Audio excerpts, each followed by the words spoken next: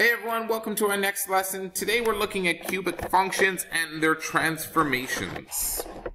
So we've got a cubic function here, which is x cubed plus ax squared plus bx plus c, right up here.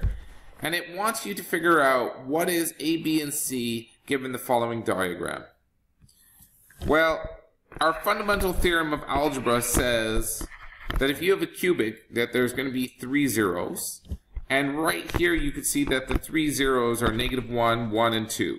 So we know that f of x is equal to x plus 1, x minus 1, and x minus 2.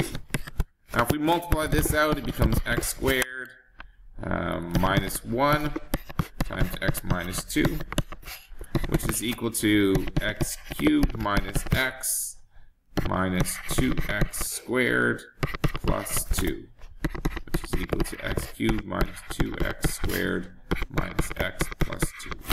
So we put it in the form that we wanted, like this, and we now know that a is equal to -2, b is equal to -1, and c is equal to 2.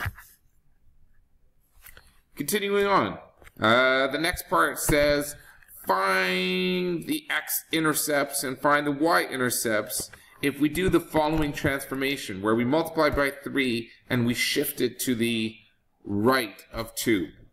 So what I'm going to do is I'm going to use this function, and I'm going to do the transformation of multiplying by 3 and then shifting all your x values to x minus 2.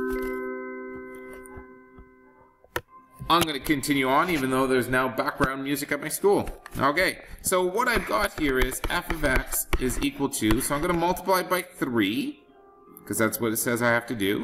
And then I'm going to change all my x's to x minus 2. So x minus 2 plus 1, x minus 2 minus 1, and x minus 2 minus 2.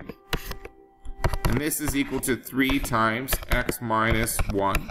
X minus 3, and x minus 4. From this, we could see the coordinates of where we have the x, we intercept the x-axis would be at x equals 1, x equals 3, and x equals 4. So our points would be 1, 0, 3, 0, and 4, 0. The next part, I. What is the y-intercept? Well, the y-intercept is simply we look at this question or equation and make x equal to 0, and you'll find your y-intercept. So 3 times -1 times -3 times -4 is equal to -36, and therefore your y-intercept happens at y-intercept is at -36. Hope that helps. Have a good day.